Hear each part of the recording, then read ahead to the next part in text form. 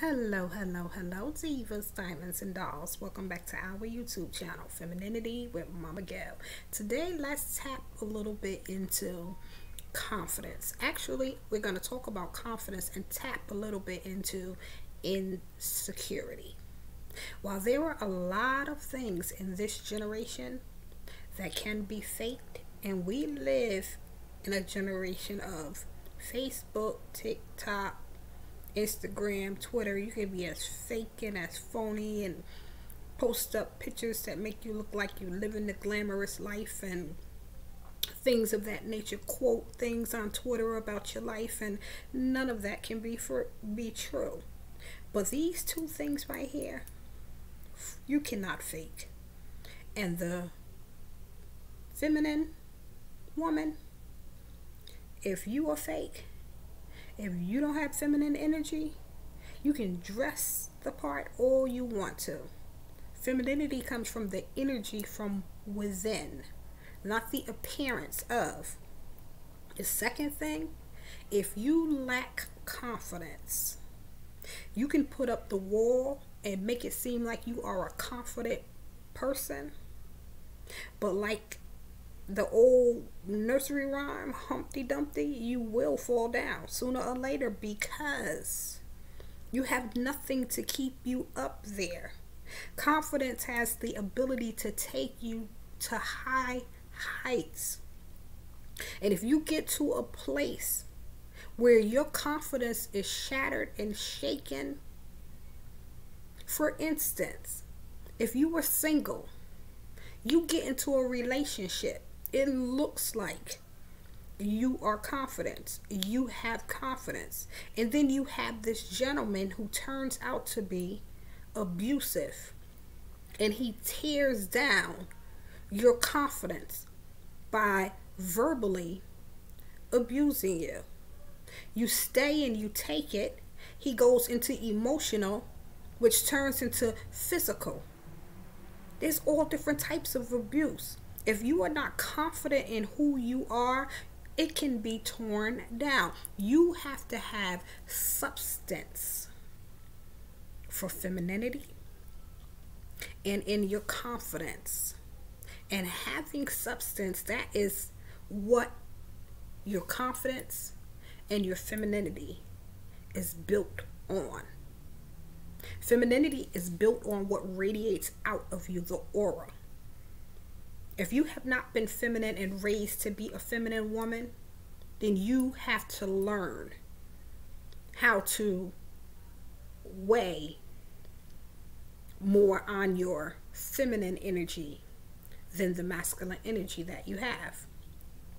The feminine energy, some of us, including myself, needed or need healing from the masculine energy, from the anger, the rage, the pain, the things that we have endured in the past that have gotten us by, the tactics, the manipulation tactics, and other tactics that we have used to get us by in masculine energy. Feminine energy, you have to work on being soft and sweet, gentle, caring, kind, loving, compassionate, passionate, soft and sweet, and flowing in your superpowers and things of that nature, but it radiates from within. You can't fake that. You can't put clothes on top of that and just fake it. The same thing with confidence. There are some things that you have to do that has to be healed, like fear and people pleasing, one-upping the next, being competitive against your sisters, against somebody else, always measuring yourself up. These things has to be worked on, worked out, so that when confidence comes out of you, it's genuine, it's pure, it's rich, it's not easily shaken. So the first thing that we're going to talk about with confidence, you acknowledge and confront your fears. Acknowledge the fact that you have fears. And then when you acknowledge them, you know what your fears are, confront them. Do them anyway. There are some things that will keep you from standing up and being proud and knowing that you are radiant and beautiful, knowing what is within you because of what somebody else said before in the past about you. So you have this fear of showing the real you, the beautiful you, the confident you.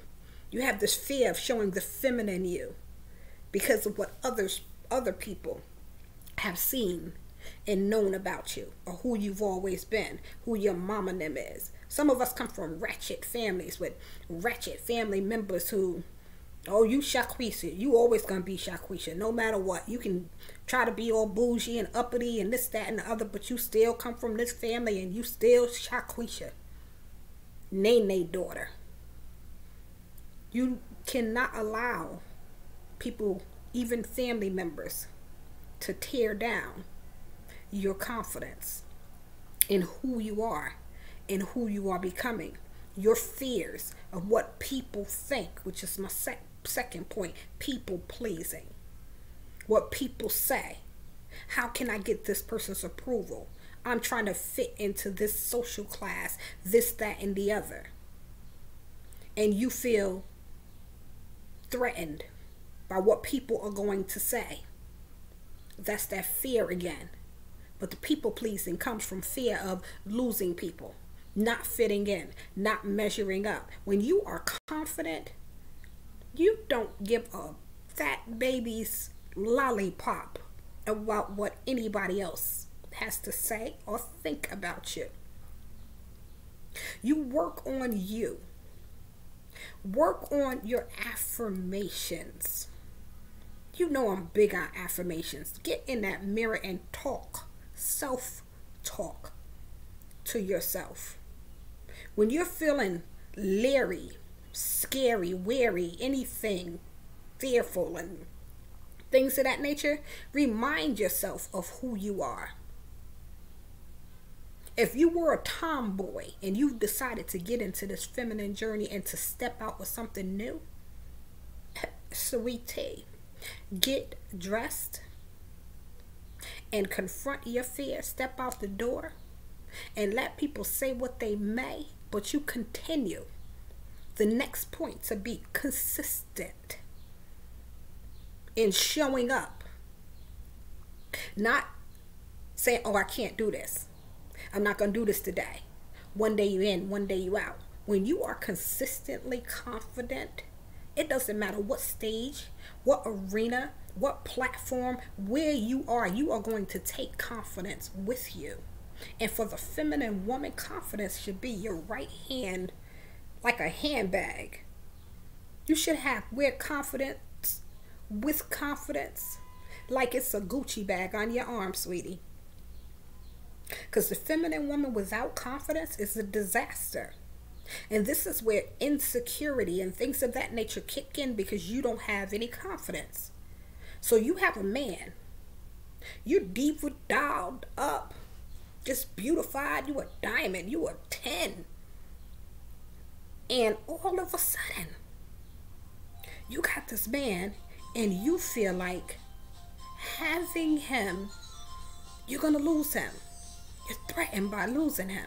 You're threatened by the fact that somebody else is going to take him. You lack confidence and you're insecure. You have to find out why. Why am I insecure? What's going on in me? What makes me feel this way? What makes me feel like I'm going to lose something? Am I dealing with abandonment issues? Am I dealing with rejection issues? Because that will stop your confidence also. It will hinder it and block you from being confident. It will keep you from being secure. You will one up and try to compare yourself and compete with other people. You're not confident because you're insecure. A feminine woman should not only be confident, but she should be secure. Because insecurity is very ugly, especially to a man. If you are such a diva You are such a diamond, such a doll. You're such a feminine woman flowing in feminine energy and feminine radiance. And you allow yourself to be intimidated by the next chick. You're competing and trying to one up the next chick. A man is going to look at you and say, she play games. That's not real. She's not confident. If he wants to talk to, associate, be around somebody who you may see as being prettier, not knowing what her flaws and the reason why he didn't pick her but he picked you, but you're so caught up in the fact that he's talking to her or socializing with her, you're going to lose him.